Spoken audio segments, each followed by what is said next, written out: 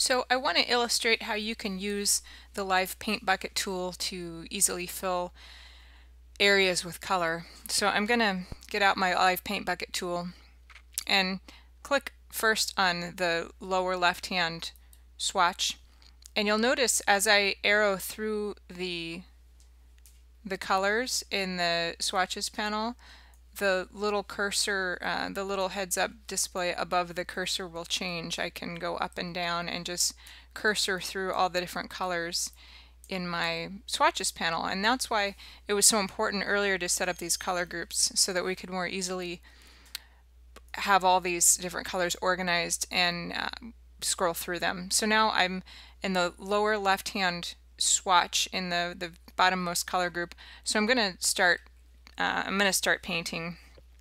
I'm going to make sure that I have this all selected first, and then make a live paint group, and you'll see the little message there, click to make live paint group. So I'm going to click on it and now choose the color that I want, the lower left hand one, and I'm going to click first in the lower the bottommost triangle, and then I'm going to arrow to the right once and click in the next triangle, and arrow to the right one more time and click in the next triangle, and I'm just going to keep clicking.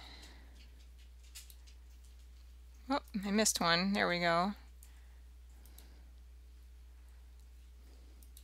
I'm going to keep clicking into each one of the triangles, and if I've done it correctly, then I should have used up all 10 swatches in the first color group, and I did. So now I'm going to go up, arrow up once, and just keep arrowing and clicking into each one of these triangles. Whoop, and you'll see that I screwed up a bit. So let me restart here at this one.